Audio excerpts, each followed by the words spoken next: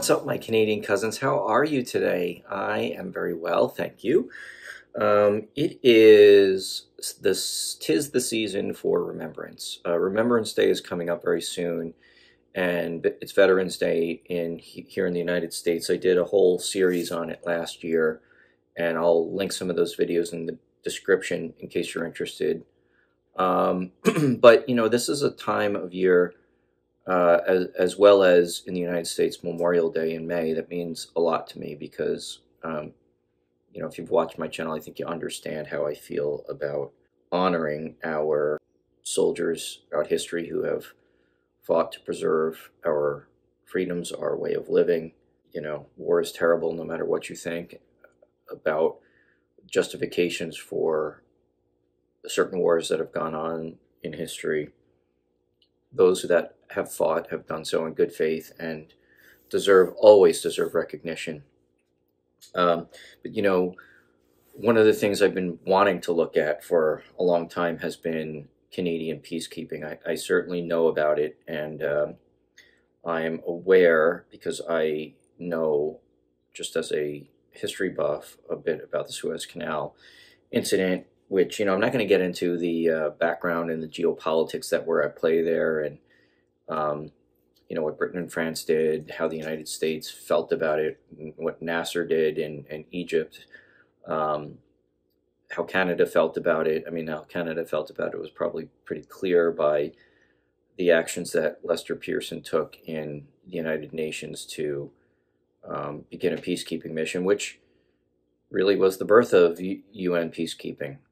And Canada has always been at the forefront of that, and particularly in the 1990s, which I'm well aware of.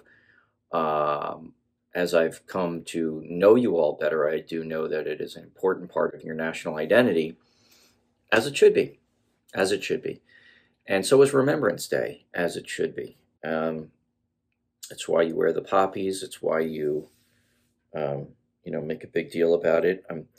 I did read last year in Flanders Field by the Canadian doctor who served in World War I, John McCrae, and I thought this was really cool. My daughter made this around Memorial Day here in the United States.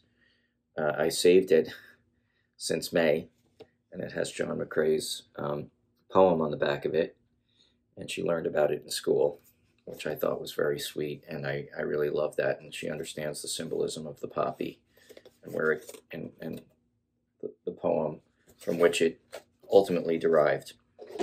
So anyway, my friends, we're going to be looking at and honoring on this Remembrance Day time of year Canadian Peacekeepers and how it all started. So we're, with the man himself who won the Nobel Peace Prize, Lester Pearson. Now, I can't say I know a ton about it beyond the generalizations, which I just said. I do know that this was Lester Pearson's brainchild, so I want to kind of look at how it started and, in general, just honor all of the Canadian peacekeepers that have served. In Veterans Day in the United States, we do recognize the living as well as those who have passed, and certainly I believe that's true of Remembrance Day, whereas Memorial Day here is a little bit more about honoring the war dead. I think Remembrance Day is both. I understand from just looking it up briefly that over 130 Canadian peacekeepers have lost their lives in various missions over the years since the 1950s, and I would like to honor them on this Remembrance Day, my friends. Okay, let's get to the video, and I'll see you on the flip side. Up until about 40 years ago, if you asked anyone in the world what they thought of when you said the word Canada, chances are they would say...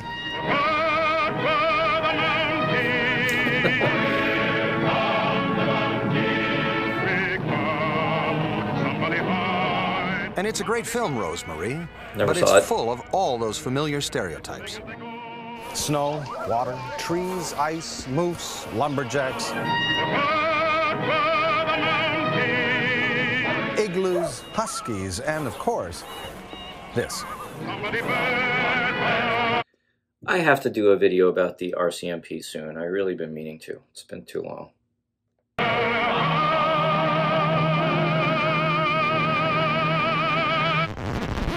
Thank goodness a guy named Pearson came along and gave Canada a makeover. Hey, I'm not a lumberjack or a fur trader, and I don't live in an igloo. I speak English and French, not American. I can proudly sew my country's flag on my backpack.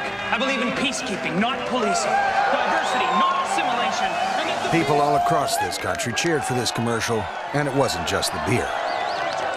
It's our diversity, it's our peacekeeping, it's our 2 languages, it's our health care, it's our maple leaf flag. I saw that. I did a reaction to Molson Canadian commercials. That was great.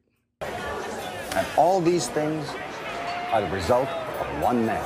Canada is the second largest landmass, the first nation of hockey, and the best part of North America! He's our country's greatest statesman. He is our best prime minister by a country mile, oblique stroke 1.62 kilometers.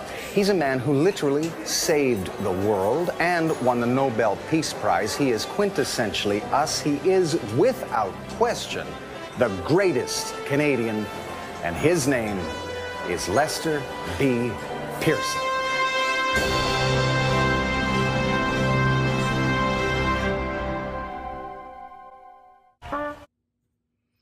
I know that actor.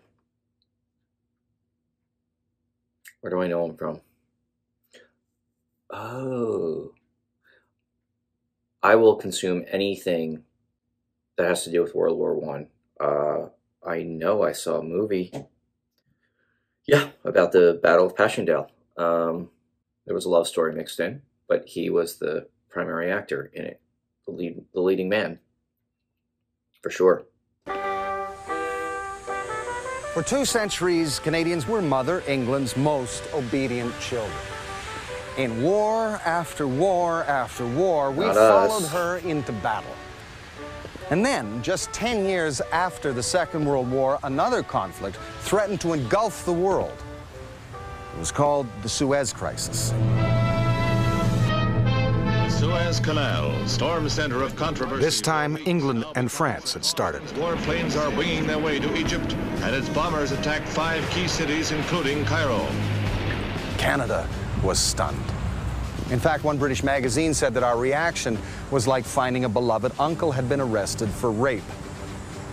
And for the first time in its history, Canada did not say, ready, aye, ready, as England went to war. The fight is over control of oil in the Middle East.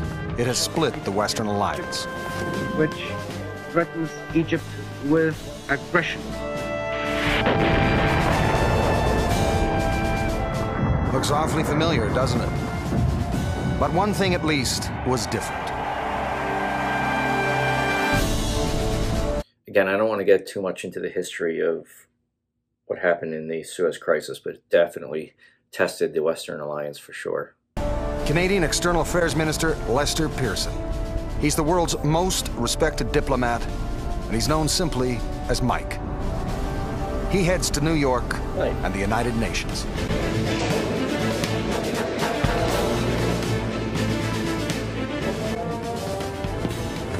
In the corridors of the United Nations, the buzz goes up. What's he got? Pearson's got something. Can he do it? What's he got? I don't take on Washington. The great powers have failed to resolve the conflict. But Pearson has the contacts, the skills, the trust, and he has the ability to find solutions where others can't. A Canadian may well be the last best hope for peace. I mean, he's right. There was so much at stake because the Soviets were backing Egypt, or wanted to. The United States wasn't particularly happy with Britain and France about going in. But at the same time, it was warning Russia not to intervene on Nasser's behalf. And it was just such a mess, such a mess. And at this time, in the 50s, anything could have escalated into nuclear war. Anything could have. And this was certainly something that could have. And it looks like a cooler head from Canada was trying to prevail on everybody else. That cooler head should prevail. And let's get back to the video. The General Assembly is in emergency session. and the place is in an uproar. England and France have started bombing Egypt. Suddenly, the world is on the edge of nuclear war, and Pearson finds himself in the classic Canadian dilemma, stuck in the middle. In the early morning hours, he makes his way to the podium to deliver what he calls the most painful speech of his life. He hates what Britain has done, but an open break would be humiliating to the country he loves, second only to Canada. He must find some way for her to save face. If he fails, the war may spread. If he succeeds, he may achieve a lasting peace. No pressure.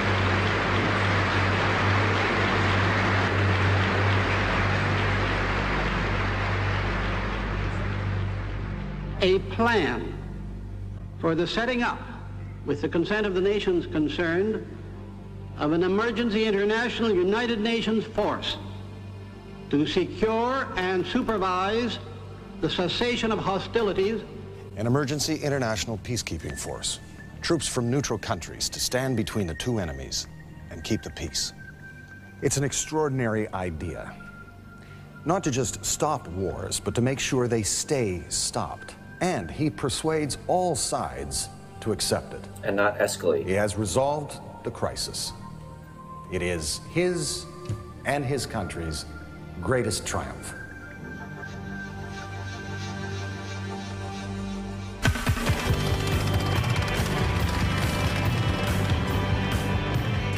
Pearson's peacekeepers are the guys who step into the middle of a fight and say, "Okay, fellas, cool it."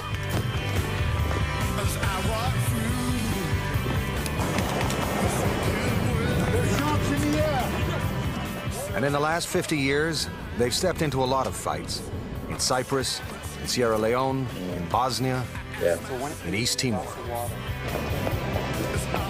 And my understanding that the intervention in Bosnia was really perilous. I mean, it was a very difficult situation. And if I'm not mistaken, I think Canada had the largest amount of peacekeepers in there. Peacekeeping has given us our heroes, our traditions, and our place in the world.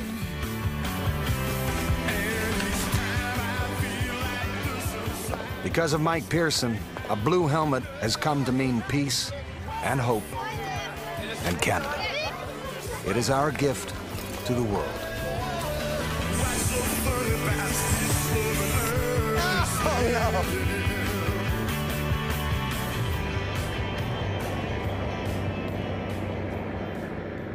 So where did Pearson, the peace guy, come from? As an 18-year-old in World War I, he kept a diary. It's full of the horrors he saw in a medical unit at the front. The field was a sea of mud, he wrote. The dead and dying would be moved to one side. There was little enough we could do for them. Nightmare days when we all worked till we dropped.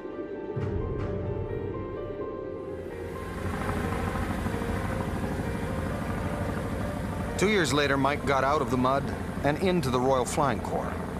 His flight instructor... This is interesting. I'm glad they're doing this. I mean, obviously, you know, his contribution towards really being the father of UN peacekeeping is so important to the world. And but I would love to know more about the man, and I would love to know more about his time as Prime Minister. I have to read a biography about him. I am definitely interested. Doctor didn't think it was any place for a kid with the name of Lester. So he called him Mike, and the name stuck. On his first solo flight, Pearson crash-landed. A couple of days later, he was hit by a bus during an air raid blackout in London.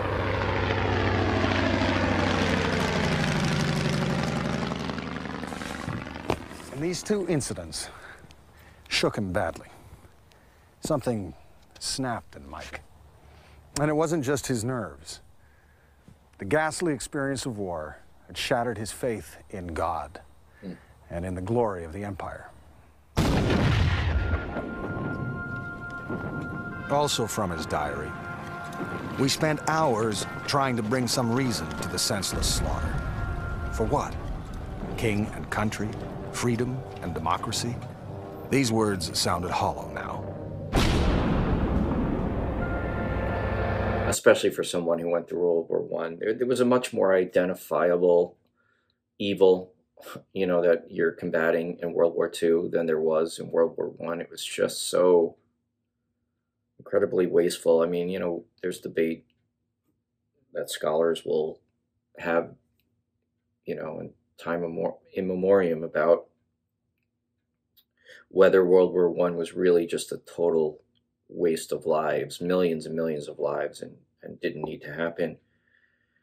But you know, that's really not the point. It was a terrible war, and it obviously formed a very strong impression on Mike Pearson. I didn't know that was a thing, but that they were calling him that he understood that avoiding war, preventing war, de-escalating war is preferable always to the alternative. And in this day and age, or, you know, particularly right now with what's going on, obviously, in Israel and Ukraine and other hotspots around the world, we still haven't learned that lesson. War had turned Mike into one of the world's greatest peacemakers. We as a species, I'm not talking about any particular nation. There are only a handful of these in the world. It is the Nobel Peace Prize. It's the only one in Canada, and it's Mike Pearson's. And he won it, in the words of the committee, for saving the world. Saving the world. Now, what other Canadian can claim that? What country can claim that? Oh, yeah, and what did Mike say when he was told that he won the prize? He said, gosh. Gosh.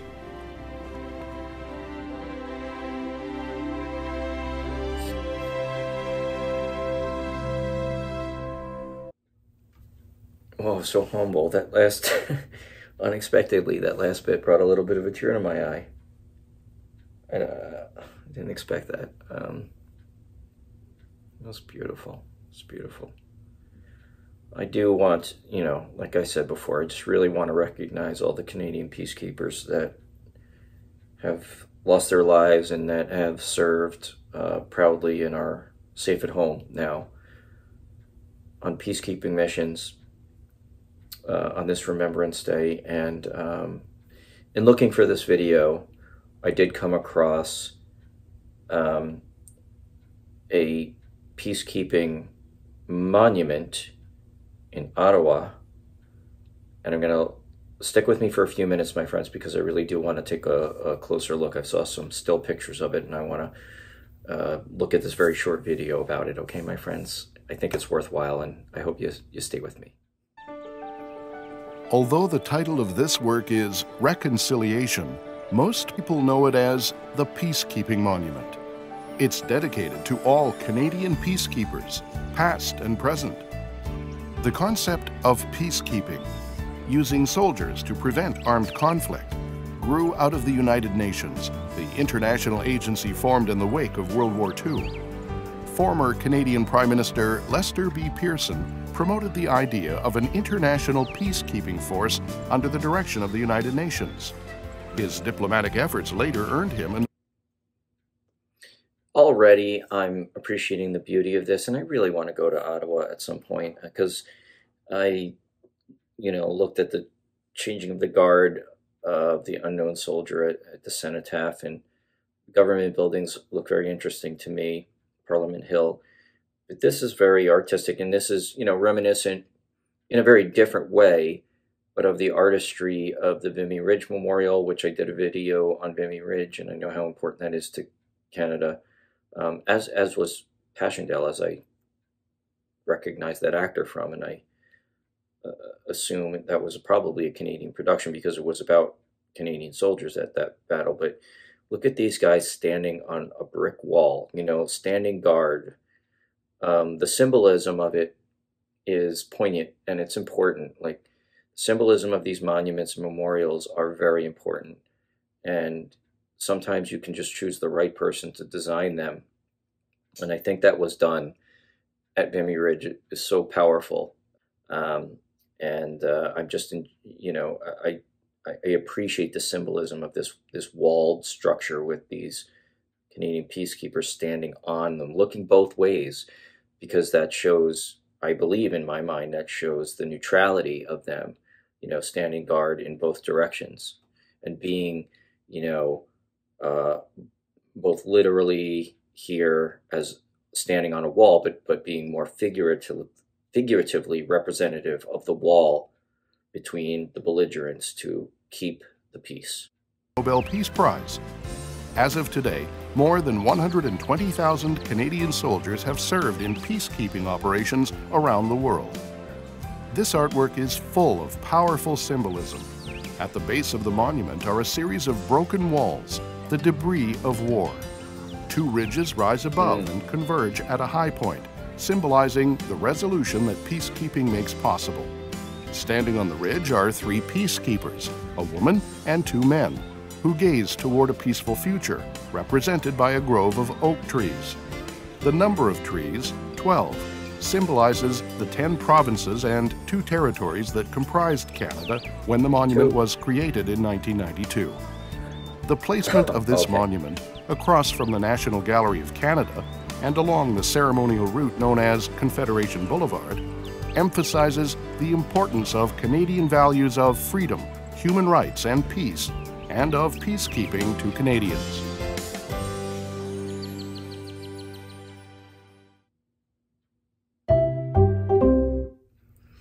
Well, my friends, well, I thank you for joining me on this. I really believe that these videos are among the most important that I do.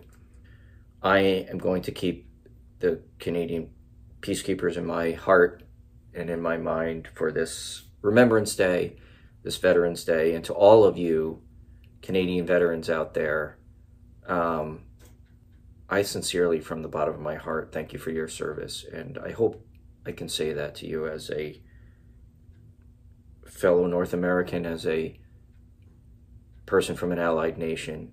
I just respect the heck out of the Canadian military and all you do.